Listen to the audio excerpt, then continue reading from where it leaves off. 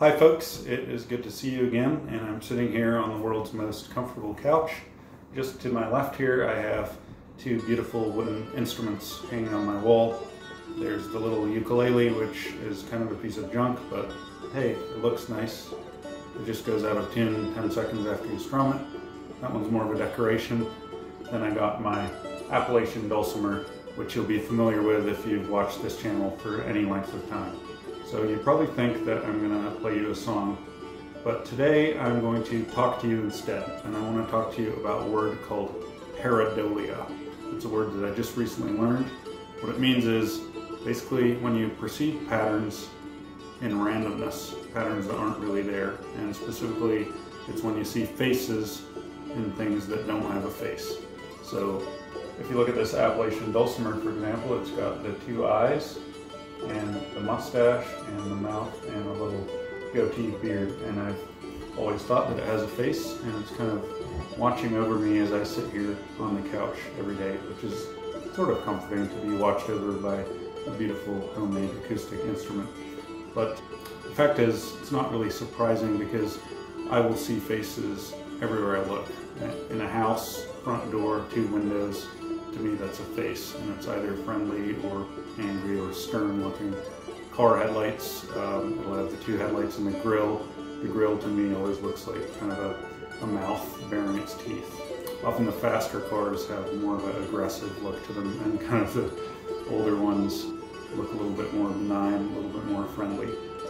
Probably you're the same. Probably everyone has a tendency to pareidolia in them, but ever since learning the word, it kind of became embedded in my mind as a concept, and I even started taking photos of anything that I saw that looked like a face, and I amassed a pretty substantial collection of these pretty quickly. So today I thought it'd be fun just to share some of my best face images that I found around the house and around the property with you, and hopefully you enjoy them. If not, if you don't see the faces in them, well, sorry. But I think you will. You will probably get as much of a kick out of it as I did, maybe more.